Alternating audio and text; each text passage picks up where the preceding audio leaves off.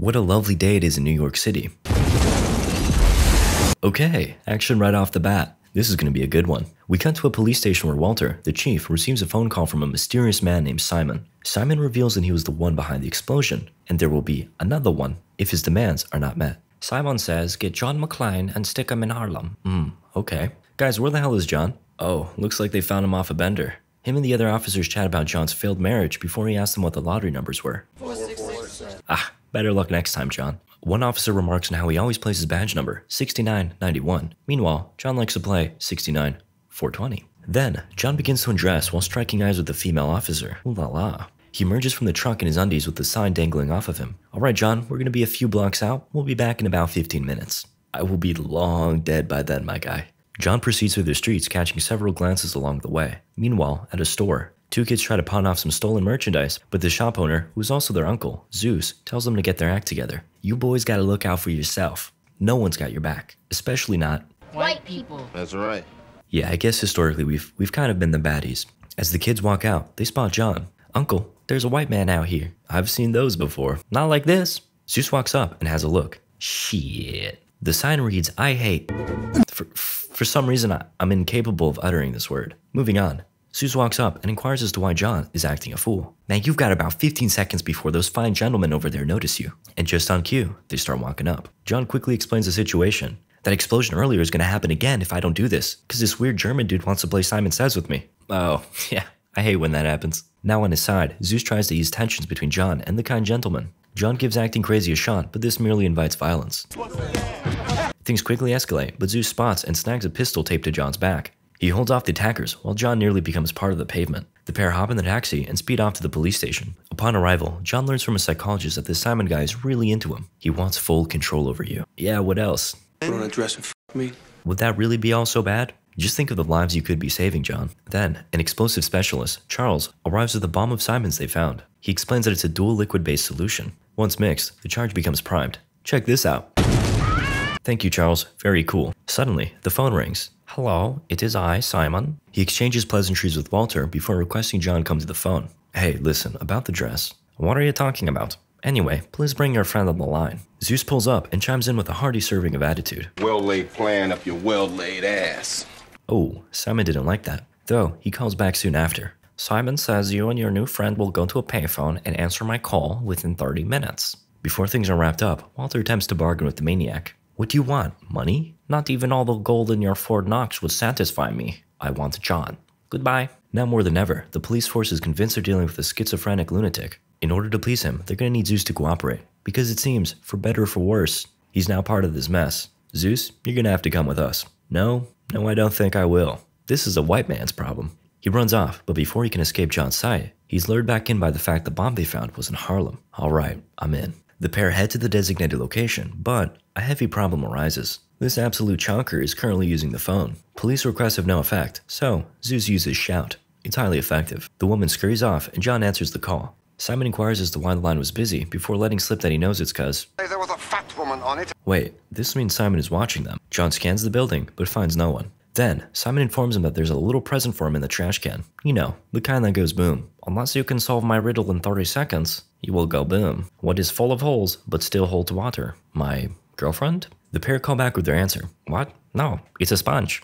Having failed the riddle, John and Zeus take cover. Okay, any second now? Perhaps the bomb is having performance anxiety. Relatable. After realizing they just got pranked, they return to the phone to find Simon, who's all laughs at their misfortune.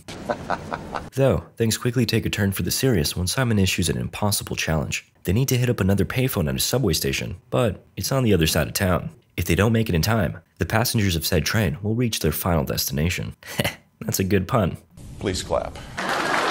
Not looking to be outdone, John accepts the challenge with open arms. John, we don't even have a car. Well, we do now.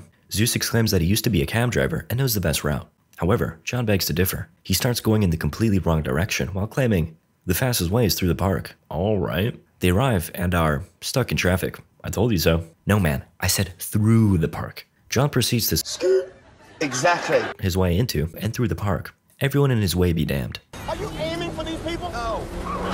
Maybe that mine. Fortunately, no one is harmed, I think. After dodging some trees and momentarily taking flight, The pair find themselves back in the congested streets of New York. Ever quick on his feet, John uses the taxi's transmitter to phone up the police. He provides them with his access code, then alerts them of 2 downed officers nearby. Of course, there aren't any, but this allows John to ride the tail of an Amber Lamps. Upon arrival, him and Zeus split up. John heads for the train, while Zeus goes for the payphone. About that train, it's, already in transit. With no other option, John hops on for the ride of his life, tempting death in the process. He hangs on for dear life before crashing his way in. Inside, he searches for the bomb while getting acquainted with all the friendly passengers. This looks sus. Indeed it does. Meanwhile, Zeus rushes into the station but catches the attention of a cop. He heads for the payphone, which is once again occupied. No worries, Zeus, just politely ask, Get away from the goddamn phone! Okay, that works too. Uh-oh, now he's really got the cop's attention. Zeus is held at gunpoint while back inside the train, John deals with his time-sensitive issue. The liquid begins to mix as the bomb primes itself. At the same time, the payphone starts ringing. Shut up and get him in the air! I don't care if you shoot me, I need to take this call. Zeus does so, and Simon informs him that he failed. John needed to be there too. With just seconds to spare, John tosses away the bomb as Zeus takes cover. The train comes flying off the tracks and into crowds of people. Though in the aftermath, we learn that there were no casualties. John and Zeus reflect on the fact that they were never supposed to make it there in time. That challenge was impossible. The bomb was supposed to go off. Before they can enjoy a moment's rest, the pair are brought into a truck where they meet with Agent Andy and Bill, who hand them a couple pictures of some suspects. We got Matthias Targo with his girl, Katya, and Peter Krieg, the latter of which is known to suffer from headaches. Don't worry, that random plot detail will become relevant later. Then, this mysterious character in the back reveals Peter's true identity. He's Simon Peter Gruber, the brother of Hans Gruber, the guy John iced in the first movie. Inspector, it's him. Speak of the devil. Hello, gentlemen. Let me guess, is that you, Andy? And Bill? You rascals. Once again, what Simon says, they must do. This time around, he's planted 2,400 pounds of kaboom juice in a random school. Evacuation is not allowed. In order to avoid this tragedy, John and his new best buddy must head to a park, by foot, to solve a riddle. Meanwhile, the entire police force is mobilized for the task of finding the bomb. As literally all the cops in the city depart, we pan over to the roof where we find the man behind the mayhem, Simon. Heh, they bought it. We see that he's joined by Targo and a few other associates. They head down donning some professional drip and convince this guy that they're here on official business. Yep, we're just gonna clean all this up for you. Simon's crew proceed into the wreckage with dump trucks while Simon enters a nearby building, the Federal Reserve Bank, conveniently located adjacent to the brand new hole in the ground. Underground, Simon's men are up to no good. Rip that guy. They proceed to bring their vehicles down and start minding their way towards the treasure that awaits them. Back inside, Simon and his goons subdue the guards, then head down an elevator towards the vaults. We see on the security cameras that the golden side is shaking around. Then, the security guard realizes he's got company and begins to load up his shoddy. Though, he inexplicably empties his load prematurely. Relatable. Suddenly, Katya pulls up from behind and gives him a reach around.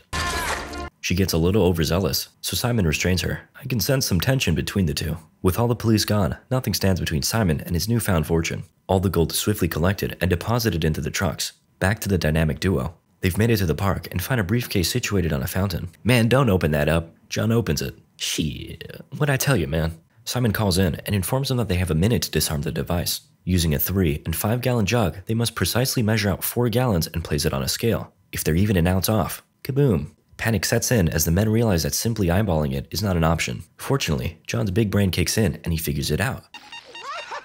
If you're curious about how he did it, I'm sure someone in the comments will answer it. Despite passing the test, Simon doesn't give up any details about the school. Instead, he once again issues another riddle. The pair is tasked with visiting Yankee Stadium. While leaving the park, John spots some delinquents robbing a store. He stops them and they shout, "All the cops are gone. You could probably rob a bank." Oh, shit. They steal the bikes and make their way to the bank. On the way there, John is nearly run over by one of the gold-filled dump trucks. Shortly after, they arrive. "Alright, I'm heading in. You stay put." John pulls up and greets the guard. The man assures him that nothing is out of the ordinary and that he's welcome to check it out. John heads in the elevator with about 3 other Hydra soldiers. Familiar scene, isn't it? He notices that one of them has his buddy's badge number, 6991. Things just got personal. He verbally disarms the goons by joking about how he always plays his badge numbers for the lottery. I got the tickets right here. Our scuffle ensues, but our hero emerges victorious. Then, John spots a mysterious figure coming down. Oh, hey Zeus. They chat about the missing gold and wonder how they got it out of there. I know, dump trucks. Like the one that almost ran me over. More determined than ever, they bust their way into a car, and apparently, Zeus is an expert at stealing them. Twitter does not like this movie. Shortly after, they manage to spot the trucks in transit. John calls it in, but nothing can be done. Everyone's preoccupied with the school predicament. Meanwhile, Simon munches on some aspirin while checking in with his men. Unfortunately, they're sleeping in the elevator, permanently. Targo's temper flares up, but Simon eases his worries. He calls up a news outlet and tells them about the school situation. We cut to a phone operator that announces that half of New York just called 911. Now with the phone lines congested, John will have no way of contacting backup. Nonetheless, he manages to find where the trucks were headed alone, a construction site. Zeus splits up and makes his way towards Yankee Stadium, while John proceeds into a tunnel which runs across the city. Fortunately, he's got a little tour guide with him. John spots a dump truck and dons a disguise. Hey, listen, we had a report of a guy coming through here with 8 reindeer. Ooh, got him with the old Santa Claus switcheroo. John inspects their bodies and finds a roll of quarters. Interesting. While making his way down the tunnel, Simon calls in for a checkup. Of course, John picks up instead and teases silly Simon. In retaliation, he blows the dam. Meanwhile, Zeus shows up to the stadium and 2 henchmen have a beat on him. Inexplicably, they don't take the shot. The order said they both have to be there, so they just let him go, for no reason. Then, Zeus finds a note that reads, "Game over," and heads out. Back to John, he continues forth, none the wiser. However, the sounds of rushing water soon become deafening. In an effort to not drown, John backs up, but is quickly consumed by water. Fortunately, he grabs a hold of this latch before taking flight. Through the sheer power of lazy writing, Zeus spots him while driving. The brothers from different mothers are reunited, but the celebration is short-lived when bullets start flying. John snakes his way through the window while Zeus speeds off. "Man, you suck at driving, let me take the wheel." John tells Zeus to hang on, before pulling off a pro-gamer move. The maneuver nearly cost them their lives, but they emerge relatively unscathed. Can't say the same for the bad guys though. John inspects their bodies, and again, finds quarters. They probably need them to pay a toll. Very clever, Zeus. Meanwhile, the police have somehow tracked down the school in question. Looks like they've received a new shipment today. I wonder what's in it. Charles has a look. Yep, that's not good. One of the officers heads to the auditorium, where the kids are currently being held. He tells them they're going to do an exciting new fire drill. Coincidentally, Zeus's nephews go to this school. This ain't no fire drill. That's a cop. They think they're in trouble because of the stolen radio from earlier, so they go hide as the other kids are prepped to take off. At the same time, Charles tries his hand at disarming the device. Back to John and Zeus. They make it to the toll bridge and find the trucks have already boarded on a ship. Completely out of character, Zeus suggests they jump. I can make it. Fortunately, John has a better plan. He uses the winch, which their car conveniently has, and manages to latch it onto the ship. The pair then sneakily make their way down, but they're spotted by a henchman. Before their turn to Swiss cheese, the line runs out and the car is yanked off the bridge. As the pair fall, the cable follows in deadly fashion. He's not walking that off. John grabs the fallen soldier's blicky and gives it to Zeus. It's real simple. You pull this back and pull the trigger. That's it? Yep. The pair split up again. John heads towards the cargo while Zeus proceeds on the deck. Zeus ends up running into Simon and the gang and holds them at gunpoint. Simon is oddly nonchalant about the whole affair. "Oh, let me help you with that." Gonna take a safety catch off. No! Anyway, on John's end of things, he ices his henchman before Big Man Targo tussles with him. Oh, and I should mention that they're down here because they noticed the cargo was filled with scrap metal instead of gold. Sus. The fight continues with Targo quickly gaining the upper hand. He then decides to start monologuing instead of finishing John off. A fatal mistake. John pulls off a comeback and beats Targo down with the chain. Then, he heads up in search of Simon, but finds no one. Back at the school, the kids make a run for it, but Zeus's nephews end up left behind. A cop and teacher run back inside to save them as the countdown approaches 0. At the last moment, Charles clips a wire and liquid spews out of the container. Take syrup? Back at the boat, the real bomb emerges. Turns out, Simon's plan is to blow up the ship and all the gold along with it. Okay. John is apprehended and tied down with Zeus. Before Simon bids him farewell, John asks for a little favor. "You don't happen to have aspirin on you, do you? This hangover is still killing me." "Haha, today is your lucky day, John." Simon departs, and we see that Targo is still alive, and ever suspicious of Simon. "Babe, he's trying to double-cross us and take the gold." Whoa, Katya knew all along and double-crossed her mans. Meanwhile, John yanks a wire out of his shoulder. How'd that get there? Then, carefully hands it to Zeus. Zeus manages to free John, but drops the wire in the process. John hops down to look for it, but arms the bomb in the process. "Just go on without me, man. I could never leave you." John mixes the fluids together and causes a mini explosion to free Zeus. With just seconds to spare, they manage to hop off the boat as it explodes. Soon after, they're picked up and taken care of. John makes a call to his estranged wife, but just as she answers, he leaves her hanging. Then, the camera zooms into the aspirin bottle. Interesting. We cut to Simon and the boys celebrating their victory. While they toast to their success, Katya strikes a seductive gaze at Simon. He heads off to do the deed with her, but they end up getting interrupted just as things are spicing up. Oh, the name of the convenience store at the border of Canada was on the aspirin bottle. Okay, I guess that makes sense. Simon and Katya end up on a helicopter of their own and start blasting at Simon and Zeus. The dynamic duo end up worse for wear. But as long as John has his trusty revolver, hope remains. He lines up a shot at a grinning Simon, but instead gets a better idea. Say hello to your brother. This line is hilarious to me because I can totally tell it was dubbed in after the fact. And it just sounds super out of place to my ears. Anyway, Simon goes up in flames, and the movie ends. Hey, Jacob, I know you're watching this video. Leave a like, man.